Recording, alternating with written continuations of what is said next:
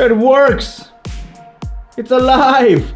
It's alive! Hello guys and welcome in today's episode. I'm Alex and today I'm overly excited to present to you one option that you have on the table if your budget is of around $1,000 for a brand new PC that you're looking to build by yourself.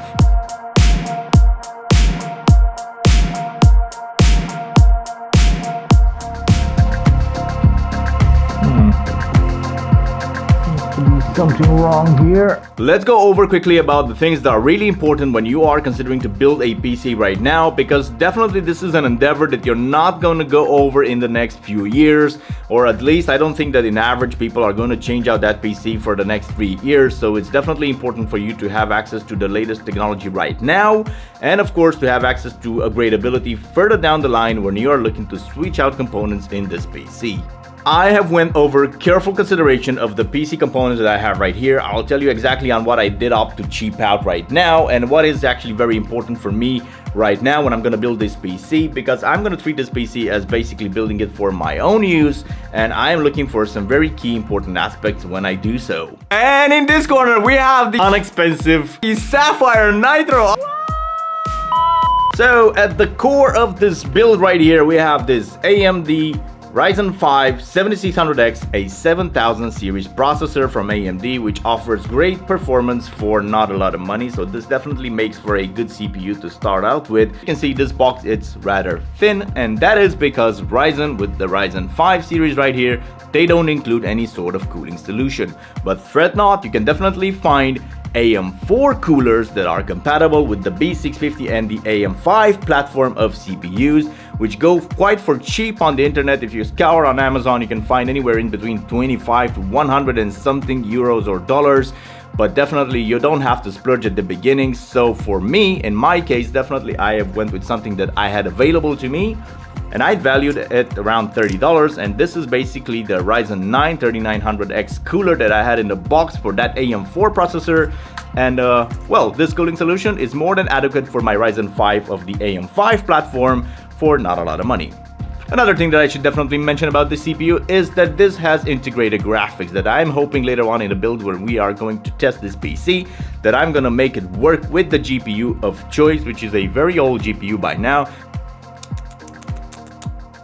but it's definitely very cheap to get, but it will get you started, I don't know, gaming at 1080p, probably medium settings with all the AAA games right now. Of course, no ray tracing, none of that posh things, but hey, it will get you started, you get your foot in the door, and later on, definitely you can upgrade the GPU, because as you know, that is a very expensive part of the build. And with this B650 motherboard that I have from MSI right here, it offers great flexibility in terms of upgradability later on down the road when you do decide to upgrade the CPU, and maybe you do decide to upgrade your RAM as well. So definitely these are the best two things that I could consider when choosing a motherboard. Not only that, but you get something that I definitely do consider that you should get in standard with any motherboard right now, and that is wireless. Yeah, you definitely get wireless capability with this B650 from MSI. So definitely MSI, in my opinion anyway, in the past few years got up to a brand that offers a lot of flexibility, well, I should say a lot of performance for not that a lot of money. Moving on, next we have this kit of DDR5 RAM right here. This is 32 gigs at 5200 megahertz, so it is very fast RAM that is both supported by that Ryzen 5 processor and both by the B650 motherboard behind me. Moving on, next, I've paired this Nvme SSD. This is a 1TB PCIe Gen 4 from Kingston. That should go quite well with this build and should allow us to have a lot of performance on the table straight out the gate, so I don't have any sort of issues, and this is pretty much straightforward. The motherboard supports it. We're just gonna flop it in, put Windows on it, and then get some games installed and see exactly how the PC runs. Bro, just get on and show us that GPU, come on! Where's the GPU? Where's the GPU? What that? Yeah, about that GPU, as I've mentioned before, I definitely cheaped out a little bit this time around, because this is definitely one of those items that I have said before can get overly expensive very quickly. And in this corner we have the Sapphire Nitro R9 380. What? Yeah, I'm the sort of guy that actually chose to go with this GPU in that $1,000 build PC right there, and I'm hoping that definitely it will not disappoint. As you can see, it is unbuilt. We're gonna build it. We're gonna have the same surprise together. Yeah, we have a Sapphire Nitro R9 380. This is a very inexpensive GPU right now, and most of you guys would say I'm out of my mind and this is absolutely garbage in 2023. It is of course a 4 GB card. This is a DDR5 platform GPU, but before you're gonna say that I'm out of my mind, just listen to my train of thought right here. I'm looking for upgradability down the road, and I'm looking for instant access to the brand new technology right now. And we get both of these things with that CPU and that motherboard and that RAM configuration behind me. The rest of the things right there can actually be upgraded, same as this one right here. What I wasn't actually looking forward is to build a PC that has to swap out the motherboard later on down the road when you want to buy the newest and greatest. And you definitely don't have to do that right now, because this is the brand new platform that should be around for the next 5 years at least with AMD.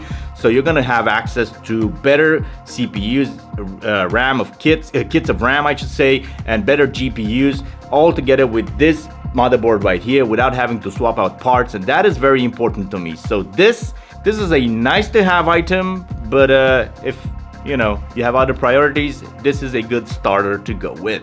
Oh where would it be without a PSU for this PC right here? This is the Seasonic Connect 750 watts power supply. It is definitely overkill for the PC that we have right here. But if you scour on Amazon, you can find it for as low as $125-ish brand new. So those are, I think, deals. But definitely this is one PSU that I trust with all of the components of any PC that I build. You can definitely go a lot cheaper and find 600 watts or so power supplies that are anywhere in between $30 to $50. But I wouldn't really recommend you buying those PSUs. First of all, they are not modular, so you're gonna have a ton of headache running all the wires around. And secondly, but are you really gonna sacrifice your PC to a PSU that's being made in China by the lowest paid worker in the highest workload possible factory? But hey, your money, your choices, right? But still, be smart about things. And the star of the show is that box right there. That's definitely something that I cheaped out a lot. I bought it for around 25 bucks.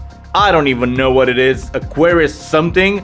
All I know is that it supports both ATX and micro ATX boards in there, and this being an ATX board, it should definitely fit in there. And I'm hoping that that PSU, which is modular, is gonna give me less headache when I put it all together. All the components will be listed down in the box below, so do feel free to check it out. And I would like to actually ask you guys one thing. Please leave your comments down below with all the things that you consider to be right or wrong about this build and how maybe you would have done things differently. So much yapping, right? Let's carry on and build the thing, goddamn. Shall we? Alright, so let's start it off with a PC case right here. It isn't actually all that much to look at, but for the amount of money that we paid, I'm actually pretty happy with what I chose right here. We get, if you can believe it or not, a magnetic screen, a dust screen of sorts, so that's pretty nice to see that we have for this money included with this case right here. It's actually fairly light and you can move it around quite a bit. I'm surprised to see that they actually have this with a tempered glass side, which is something wow for this price point. So this is it right here. Behind door number one, you have first of all a basement, I should say basement for your PSU. So that's fairly nice to see in this day and age. Yeah, pretty spacey in there, so that's pretty nice to see you have that. What other thing? First of all, yeah, we have two fans here and another, I would imagine, an exhaust fan right here. It is sort of way, yeah, it's mounted in the correct way, so that's an exhaust fan. And these are two intake fans right here, and that is because we actually have cooling with this well, case right here. As you can see, these are actual holes for the actual fans to pull in the air and divert it inside the PC case right here.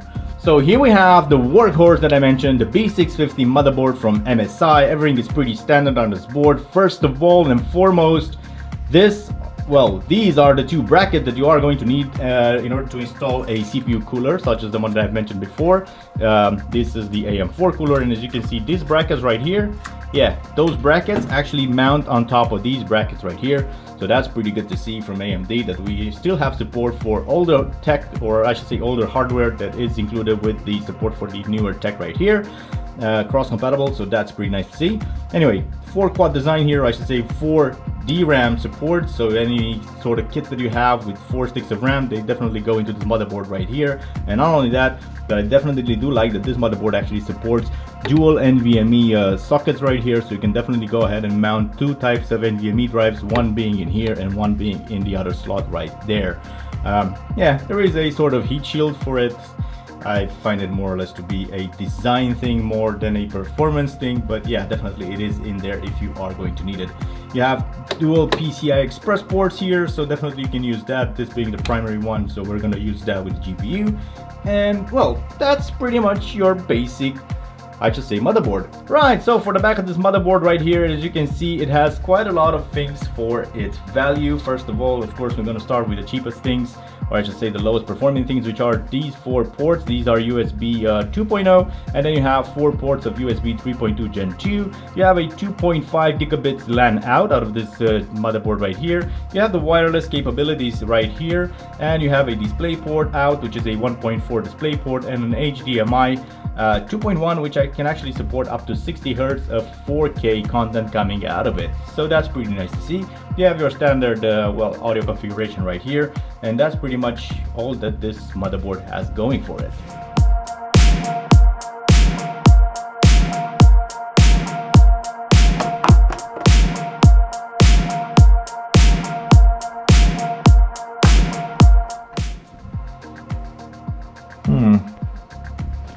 Seems to be something wrong here. So guys, as you can see, new shirt, new day, because after much troubleshooting with the old motherboard, I could not get it to work. It was stuck on that overprotection mechanism that it has, basically telling me that there was some sort of short in its USB connector. I actually sent back that motherboard and got a brand new one of the exact same specs from MSI, and I hope that this one actually works, because everything that I did on that motherboard didn't actually seem to work. So the first step into trying to troubleshoot the problem was actually to remove any sort of USB devices from the USB ports of the motherboard, and of course that failed. It was only one keyboard anyway, and I was really I was not really thinking that that's gonna fix the problem, because I use that keyboard daily and I don't have a problem on my daily running machine. But anyway, I did it didn't work, so I had to move on next to the next step, which is to actually try and remove all the sort of USB headers from the motherboard that were connecting to the front I/O of the case. My thinking was that the case is pretty cheap, so since I cheaped out on that case, probably there was a problem with the headers themselves, probably shorting out, and that causing the problem on the motherboard. But that didn't work either, so the next step was actually to try and remove the motherboard from the case, which I did, and I tried to boot it up on the bench here, I should say on the box. That didn't work either. The thinking here was that maybe, probably, who knows, somehow the back of the motherboard was touching the back of the PC case and shorting out some of the components on the board that way, but of course that didn't work either. Next logical step was to actually try and reset the BIOS by removing the BIOS battery on the motherboard there and holding down the power button for a few seconds just to try and eliminate any sort of residual energy left in the caps. That didn't work either, and then going after, well, I went down online and searched a little bit about what's happening here, and a lot of people said that, you know, updating the BIOS on this motherboards could actually help and solve the issue. So I did just that, went over to MSI, to the MSI's website, downloaded the latest BIOS, and went through the update of the BIOS itself on the motherboard, and that didn't work either. So basically I was left with a dead on arrival motherboard that had to be swapped out before we can continue this video finally. And now that we have the new motherboard right here, we are going to pick up where we left off and finally install and finish this build. But first, but hey, hope it works, right? Let's get it tested.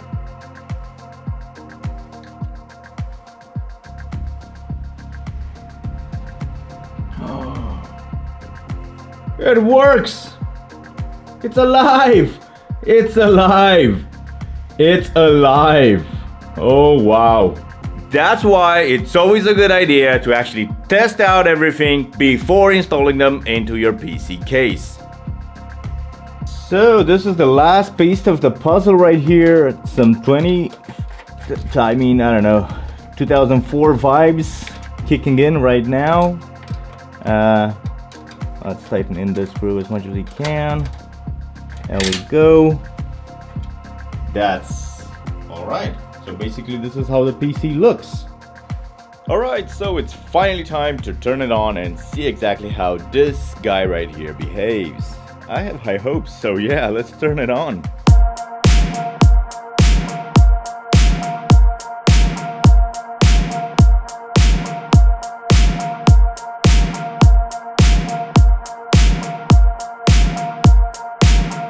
Come on, baby. Come on, graphics card. Come on, R9 380, you can do it. You ancient piece of museum belonging GPU style, whatever, cranking power. Device changed, okay, CMOS has been cleared. Yeah, that's definitely nice. Run setup. It works! It works! We're in the BIOS. Basically, we don't have Windows installed on this machine, so yeah, without further ado, I'll just install Windows and see you guys once we are ready to roll some games. There we go, we have Hogwarts Legacy. Oh my god. Look at that CPU temperature. Okay, so at least it's dropping. I was hoping that this cooler would do a bit better with this CPU, but apparently, yeah, as soon as we're gonna crank up the game, something's gonna happen with that temperature. But okay, let's see. All right, so press any key to start. That's good. Okay, what are the settings that we have here? I know this is notoriously bad for setting the resolution, so this game actually, I don't know what's happening with this game's design, but anyway, the resolution can't always be changed. I mean, you can change it if you basically swap out or change the resolution in Windows. But we're running at 1440p right now. What do we have here? The upscaler is set to, let's say, to AMD FSR2. Yeah, performance seems okay, I guess. The sharpness, I'm just gonna leave it as it is. Uncapped VSync is off. Okay. What else? Medium. Okay, medium presets. All medium presets 1440p with this game right here. So, Hogwarts Legacy 1440p, all medium settings, and look at those FPS. We are running at 30 FPS with this GPU right here. That is absolutely amazing. In my books, I feel like everything is running smooth. I don't feel any lag. The game is running pretty cool and is definitely a playable experience. And for a 4GB card, that is definitely a huge win. I wasn't really expecting the level of performance that I see with Hogwarts Legacy, nonetheless, which isn't the most optimized title just yet on the market, and it is definitely a AAA game right now. And it is very demanding as well if you are planning to run it on anything from a console to a PC. But it is definitely doing its job. It's definitely keeping up its, its playability with 1440p. So let's just go over the settings here quickly. As you can see, 1440p is the name of the game. We are running, well, the upscaler mode is set to quality right here, and everything off, like, VSync and stuff like that, frame rate. Come on, I mean, it's a joke. Of course it's uncapped. We won't be bouncing around very high anyway. Everything is set to medium, as you can see. So yeah, this is what you can achieve with this GPU in 2023 playing a AAA game like Hogwarts Legacy with 1440p medium settings on an AM5 chip with DDR5 installed in there.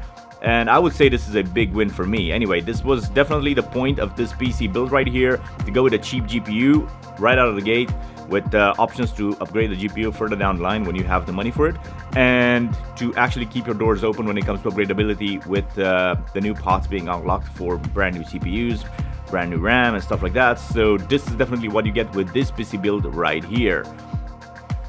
Another demanding title, once again we have Red Dead Redemption 2, and oh my god, this game feels quite playable as well. We are running at 1440p with the medium preset, which is in there, running Vulkan, and I'm pretty impressed. Okay, it's not 30 FPS, it's more like 20 to 30 FPS, but running at 1440p with this FPS, this is definitely something. I don't know, if I'm gonna just try and do something, I'm gonna go over to 1080p in resolution and see if probably we can crank up the FPS like that, because I am looking for at least 30 FPS when playing any sort of game. I mean, it is 2022 and you are trying to have yourself a decent $1,000 computer, right? So then let's change the presets here a bit. So as you can see, we were at 1440p here. A lot of this, well, a lot of the settings are set to medium and high as well occasionally. I'm just gonna, because, well, this is basically set here to quality level custom. No, I don't want a custom. I want it balanced. Okay, there's different types of balanced in here. Anyway, let's change the resolution to something more agreeable, like 1080p. Apply changes. Yes, we will keep this as it is and go back to the game now. some of the settings might actually have to be reset.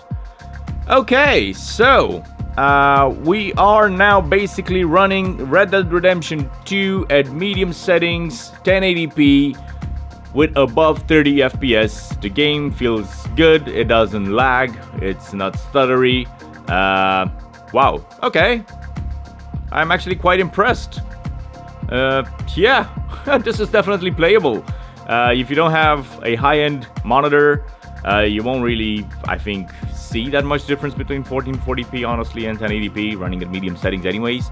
So this is definitely one way to go with a $1,000 PC right now if you are cash strapped and you don't have the amount of money necessary to buy yourself a high-end GPU, and you can definitely do this at a later time while still taking advantage of a great CPU, great RAM configuration, and of course a Nvme drive, which is a must in 2023. And this game runs absolutely smooth. Right now we're into some cinematic stuff in here, and as you can see, we are about 40 FPS or so. So this game definitely takes the cake, and you can play it on a 4GB card still in 2023. So guys, is it worth it in the end to actually build yourself a PC like this one I have right here with a 4GB card running in 2023? Well, judging by the performance of Hogwarts Legacy, which is a AAA game right now, and the fact that you are able to run it at 30 FPS or just a little bit over at 1440p with medium settings, that's pretty much a okay thing to do, and it is a pretty much a very heavy lift for this 4GB card right there behind me. And not only that, but even Red Dead Redemption 2 does have its optimization problem, and being able to run it at 1080p with around 30 or so FPS, that's also a great thing to see. So this is definitely, in my books, a way to go forward on your PC building dreams, and it does keep the door open for upgradability later down in the future when you are having the amount of money required for you to upgrade whatever parts you want in there. But from the get-go, you get access to a great CPU, you get access to great RAM, you get access to PCIe Gen 4 and NVMe drives. And I think overall all these things add up, and I would say that you get yourself a pretty fair, good machine that only lacks in GPU power. So that's definitely addressable later on when you have the money, and it's basically all up to you, whatever budget you have, to upgrade that GPU, and you're only gonna get more performance from here. And regarding that little snafu I had with the motherboard, don't really worry about it. You shouldn't be having that sort of problem if you choose to go down this rabbit hole as I did, because, well, these sort of things just happen. I mean, this is unrelated to all the problems with the X3D chips out there and the motherboards and the over voltage. This is basically a, you know, a low NTDP chip that hasn't had any sort of problems with the B650 platform, and this was just one thing that happened to me. You could call it a freak incident, but these sort of things do happen. So I do hope you learned something from my problem, or I should say from my experience. But definitely whenever you're having some sort of problems with things like this, you are free to troubleshoot it as long as it's not very complicated. But if you can't figure it out, as long as it's a brand new item, you can just send it back to the to the store that you bought it from and get a brand new one back, or send it through RMA. But if you are in the warranty period, you can definitely send it for the RMA, but you might even have a window open where you are just able to send it back directly to the store and get a refund or a brand new product of similar specs like the one that you had. Guys, if you are here and watching this video until the end, then you're absolutely fantastic. I thank you so very much for taking your time, and I do hope you learned something. And one more thing though, I do hope that you are going to hit me up in that comment section down below and tell me whatever I have done wrong, or maybe you have ideas for builds that you would like to see here on the channel coming up next. So definitely do that. I'm scaring and answering each and every one like I always do. And yeah, see you guys in the next one. Continue being awesome and build wisely. Cheers, guys!